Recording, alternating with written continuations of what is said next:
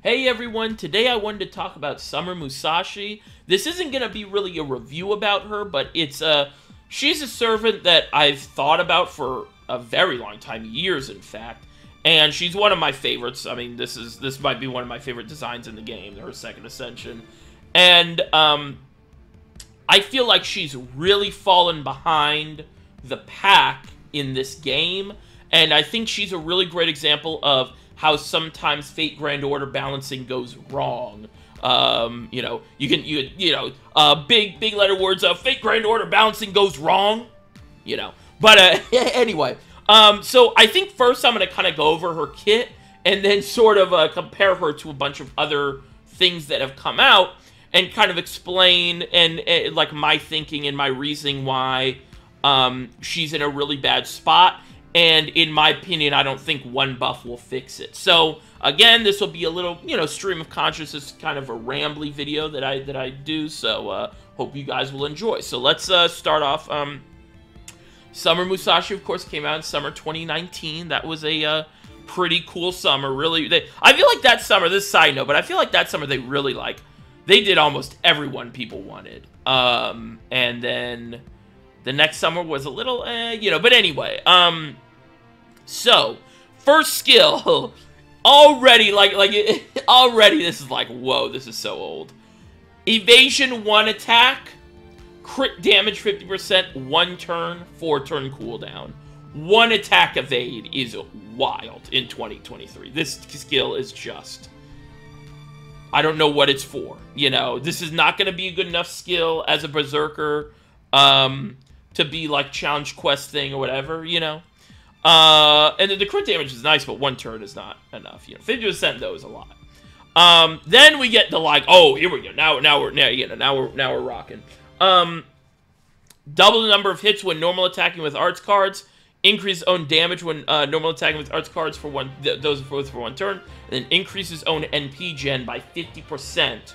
For 3 turns. This is now we're talking. This is the skill, and it was like, whoa, they gave, because that was the dream scenario where I was, oh, we have Musashi's original skill. What if that applied to arts, or or like she had more arts cards, right? Because her original only had 1, it doubled everything though on hers. But it was like, oh, this is awesome. Okay, sick. And then third skill is a doozy, but it's not amazing. So, ignores invisibility for 3 turns, nice. Increases own attack for 3 turns, nice. Grants self-gut status for 1 turn, 3 turns, or 1 time 3 turns. Revives with 1 HP. The revive with 1 HP is like, but guts is still nice for a berserker.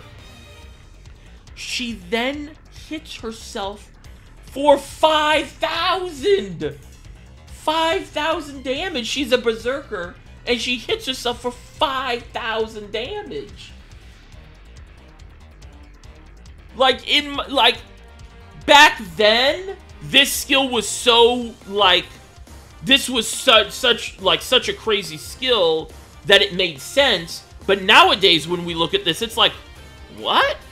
I'm not paying 5,000 health for that. It's like, and then reduce all enemies' defense for 3 turns. So, as you can see, of course, we have to kind of think about, this was before Castoratoria. Now, did they have her in the works beforehand? Who knows? We're not going to, speculate, but probably did not think, they probably were not at the stage when they made this character that they were thinking they were going to release a cracked arts buffer, right? So, that's the kit. NP is a 4-hitter with a 51 or 0.51 NP charge. So the one positive about her, she really charges her NP really well. AoE, they reduce their critical attack chance by 30% for 3 turns, and then chance to seal all saber enemies NP for 1 turn. So you can kind of see the makings of hey, she kind of has some stuff for harder content or non-farming content, right? I love this critical chance down by 30% for 3 turns on a berserker, and then sealing NP or sabers NP. That's interesting, And then, just for the heck of it. See, this would have been sick. Wouldn't that have been sick if it was against Lancer? Oh, wait, no, my bad. Because Berserkers don't get the extra attack. My bad. Anyway. So, what was I gonna say? So, you know, you can kind of see the makings. Okay, you got, like, this guts thing. You ignore invincibility. You reduce enemies' defense, which obviously does not carry over waves, you know. And then you have this, which is just, you know, like, normal attacking. So, like, you know, they're incentivizing you to normal attack. And it's like, okay, cool. This is, on release, it was like, oh, this is a sick character, right? You know. Then, oh, so we'll fast forward, we'll skip one, and then we'll come back. So then Gastora comes out next year. She, of course, changes the entire game. The game has never been the same since her release. She is the best character in the game, yada yada, this, that, and the other, you know. And then people start cooking, right? Then we're like, okay, here we go. Where my arch loopers at? Well, you have Musashi, who has no battery. And then you have Space Ishtar, who is who came out 3 months after Summer Musashi, who is pretty much a better looper than Musashi at like a not super highly invested level, right? Space Ishtar was just one of the goats when she came out and Artoria came out. And it's like, okay, you know, feels bad, but Musashi is still just second place, right? It's out of 2, or it's even out of more, because there were more AoE loopers, right? You know, but extra attack and good, and like, you know, like, it was only those 2, right? For a while. So it's like, okay, that's fine, because in this era, I was still using Musashi, because I think I had her, might have had her MP2, but it's just because I love Musashi, and I just wanted to use her a lot, you know. So we were vibing, and at this point, right, at this point, 2020, it's just 2 options. One is better than the other, but it's not by much. So then we get Kama comes out, right, after Space Ishtar, I believe. Yeah. So Kama comes out, and then it goes, ooh, oh, this is like side grade, maybe better Space Ishtar, so that's gonna bump Musashi down again, right? Kama's really good. Kama's amazing. I'm in the works. Side note: I'm in the works of a Kama video that's gonna be, really, I think gonna be hopefully entertaining and you know, informative, hopefully, and stuff. But stay tuned for that. That's soon. But anyway, Kama came out and she was really good, and then that's kind of when Musashi got retired. She became the first base coach for my team, because Kama is like my most used character. So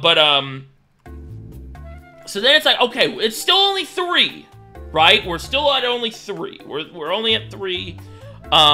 We're good. She's still a berserker, right? She's still berserker. That's, you know, that's sacred. No one else is a berserker that can loop like that. Enter the Snake Girl. This is when I think when on Ibuki release, I was still clinging on to like, no, Musashi's not dead. Musashi's not dead. You know, and so I kind of want to specify or like explain why I think Musashi getting straight up power crept by Ibuki, and I don't even think that's arguable. I think that's pretty just like, I don't know what positives Musashi brings that Ibuki doesn't, you know, but in this game, right, typically there's reasons to use other characters and servants, even if they kind of feel the same thing, you know. But the problem is Musashi does not have that at all. Because so, not only does Ibuki have, like, the extra, like she has a niche damage, you know, Earth attribute. I say niche, Earth is really big, but, you know. Musashi doesn't have that at all, and she doesn't have a battery.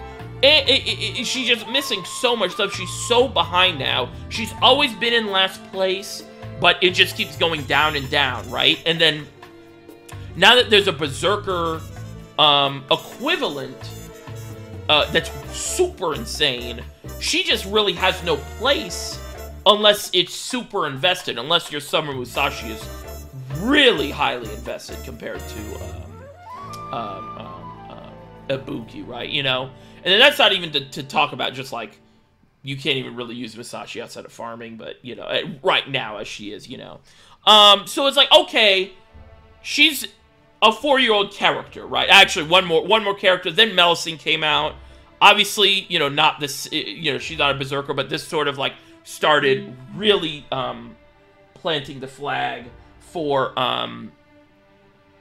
AoE arts. We're just gonna get probably one every year, and Musashi has never caught up. She's never, ever caught up, and I think that's a problem. So, I kind of want to explain, like, why her situation is different than some other ones, because she, like, Musashi, like I said, is never had a niche, never, you know, whatever, but I don't even think one buff could fix her, because what we'd want is for her to at least be a little bit below Ibuki and on the same level as your Kamas and your Melusines now, right? And your Space Ishtars, you know. Space Ishtar even now could maybe use a buff, but that's a different video. Like, we're not even asking for, let's put her at Ibuki's level. I don't even think that would be possible to happen, but, you know. And you kind of start going, okay, how do you do this then? And I don't think it's as simple as giving a battery, we're good, you know, shake my hand. Because that just makes her just worse Ibuki and does not bring anything special to the table. What I think they should do is sort of go into this side, like side grade and start maybe buffing, like, the first skill to be like a, you know, would they ever do this? Maybe like a protection from air, like a 3 attack evade, you know? And then throw on like an arts buff, you know, on this skill on a 4-turn cooldown. Don't give her a battery, because if you give her a battery plus this, then we might be cooking, you know, but, you know, something like that to make her kind of unique and go, hey, here's this servant that we want you to use for, farming, but you also can use them in certain challenge quests, you know, or harder non-farming content, you know, because that's what I like, and that's why I think it will be like the end game of like servant kits and stuff. Is like, hey, farming, we're good on that. I think I talked about this on a different video, maybe Melusine.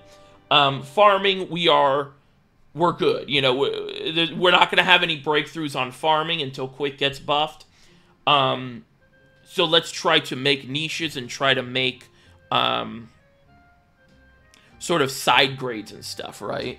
I just looked at my door. And I think Musashi is gonna get a buff. I should have said that. We're 13 minutes in. I should have said, she's gonna get a buff. I'm so confident she's gonna get a buff. I'm just really worried it's going to be a battery set and forget, see you later. You know, and I just think that would be awful. That would not put her on par with any of these other characters. It wouldn't even get her close to Ibuki. She needs like 2 buffs, because she needs like an NP buff that's like a niche hitter or something. Or maybe you put like some niche, you know, thing on here, you know. So I don't know, maybe you go like, could you do something? Here's an idea. I just thought of this on the spot. What if you go, like, for 3 turns, you get 1 hit evade every turn. So, like, every turn you get a stack of evade. So like, you're missing a first attack every turn. And then you keep your crit damage. Then you get your arts up, and then you get some sort of niche hitter. All on this skill, and it's a 4-turn cooldown. Would that be crazy? I don't think so for this character. I don't think so, because you still don't have a battery, right? Because then you still have this skill, which is just not good in 2023. You know, it's just hit yourself 5,000, bro. That's a lot for a berserker, you know? And like, ignoring invisibility is awesome, you know, but it's not, but, you know, to an extent, Ibuki can do that. She removes, so, like, the thing with Ibuki, she removes it, so if you're facing, like, a non-removable thing, Musashi's better, you know? So, like, just get us there, right? Get us to, oh, here's a situation where there's a non-removable invincibility. Let me try Musashi out, you know? And I think that's my point on, like, the buffs and stuff. And then my last thing is about how, like, it's really hard to incentivize or to like tell people like, hey, you should, you know, summoning for Musashi over Ibuki is okay, because it's not. Like, Musashi is the worst of these people we're talking about in this video, you know, and I wish they would do something about it, and I think that kind of brings us to our overarching point, is like the balance of the game, and how, like, the balance of this game, the game is balanced around being able to use your favorites, and the game is not like hard enough that you need all the best characters in the entire game, you know. But there are old characters that don't have the philosophy of, like, the new age, I almost want to say post-Castoria design philosophy, where they go, here's a servant we're putting out that is very similar to another servant, but we're going to give them a reason to exist alongside, and reasons why you'd bring them. Like, a best example is, I didn't bring these up, but, like, because Raiko got a buff. Yeah, here's Raiko. And then, of course, Arjuna. Sorry, I'm doing this on the fly. But now, you know, Arjuna and Raiko are, like, similar, because Raiko got a buff, but there's reasons to bring both, right? You know? And I really like that. I think that's a awesome idea that they should start doing, to translate mess that up. And I think Musashi is too far down. She's gone 4 years without a buff, that I don't think one buff fixes that. And then we get onto this train of, okay, if they only do one buff per time, which is what they do, and I think is a bad thing, if they only do one skill or one MP buff per time, are we really going to go an entire length of time between a first Summer Musashi buff and a second Summer Musashi buff without, for example, Space Ishtar getting buffed ever? Maybe, but I doubt it. Just the frequency of buffs nowadays, I just don't think that's going to happen. And anyway, to wrap up the video, I've really changed my stance over the the past years, because I've always been the, oh, it's fine because you can still use her because, you know, she's one of your favorites, yada yada. And of course you still can, but now the emphasis is very much on, if you want her to even compete with Ibuki, she's got to be, like, super highly invested. And Ibuki, you only pretty much just need one NP. Or, I mean, not one, or like one, you know, one copy, NP1, you know. And that's sort of my feelings on like, why, like, my feelings has started to change, because it's like, before it was like, oh, well, either way you have to invest so much into these characters for them to really, really be at the peak, that it's like, you could just choose your, choose your character, choose your favorite one. If Musashi your favorite one, yeah, you're gonna have some downsides, but the game is not hard enough where it's gonna matter. But now, Ibuki does everything that Musashi would even dream of doing, and you still have to, like, have, like, a exaggeration, but you still have to have, like, an MP5 Musashi to even, like, come close to Ibuki, and she still doesn't have a battery, I think that's pretty much my feelings, and why I've changed is because I realized, like, whoa, we keep getting characters, and we haven't gotten a Musashi buff, and it's kind of crazy. So that's going to be the end of the video. I hope that was interesting, or let me know what you guys think about Musashi and just balance in this game in general. And yeah, I would imagine she would get a buff when Samurai Remnant comes out. That's my guess. It would be also awesome if she got the costume from Samurai Remnant, because she's a berserker in Samurai Remnant, so that'd be sick. But yeah, let me know in the comments what you guys think. If you disagree with me, please, let me know in the comments, because I'd really love to hear just what you guys think, and if you think, I'm misinterpreting things, or whatever, because I think this is a really interesting topic for this game, and I think Musashi is very much at the center of this, like, balance problem, this sort of design, like, wall they've hit, where they just keep pumping out arch loopers over and over and over and over again. And every time it pushes one down, and it takes like 5 or 6 to come out for you to really realize, whoa, she's at the bottom and it's bad, and it looks really bad, you know? Like, at this point now, this might be a hot take, but I feel like Space Ishtar is not that good looking of a character anymore compared to, like, any of these other loopers that have come out. We're even leaving out Ibuki, but just like, so Kama came out and I was like, okay, Kama's pretty nice, you know, Kama's pretty lit. And then Melusine comes out, and now it's like, oh, Melusine might, this hot take territory. We're 20 minutes in, so you know, but Melusine might be better than Kama. Where does that put Space Ishtar, you know? And then imagine all of that, and Musashi's been just sitting at the bottom eating her noodles the whole time. And yeah, so that's gonna be it from me. Thanks for watching. Thanks for clicking on the video. If you want to see more stuff like this, please subscribe. The Kama video will come out soon, very soon. I need to finish writing the script, and then I'll have to film it. That'll be fun.